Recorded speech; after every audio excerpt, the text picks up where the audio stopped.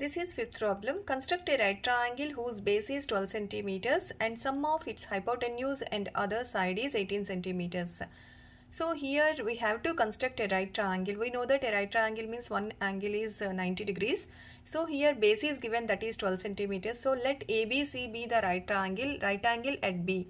So see this figure here, this is a right triangle and here base BC is equal to 12 centimeters and angle B is equal to 90 degrees and sum of the other sides, that means hypotenuse and other side. So this is the hypotenuse and this is the other side.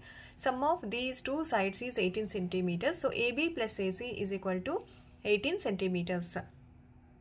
Now to construct a 90 degrees, first draw a line segment BC that is given as 12 centimeters and then taking B as center, draw an arc with some radius and which intersects this BC at this point, and taking this point as center, draw another arc with the same radius, and taking this point as center, draw another arc, and taking these 2 points as centers, draw 2 arcs with the radius which is more than half of this radius between these 2 points, and this intersection point is X, and join B and X, then angle XBC is equal to 90 degrees.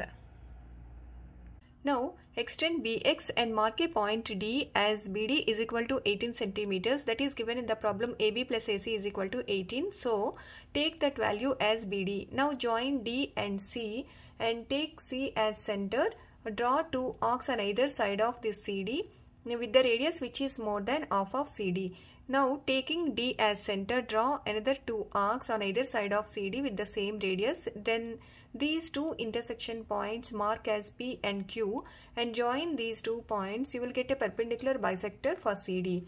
Now extend this perpendicular bisector till here. Then the intersection point with the BD is A. Mark as A. Then join A and C. This is the required right triangle ABC. Triangle ABC is the required right triangle.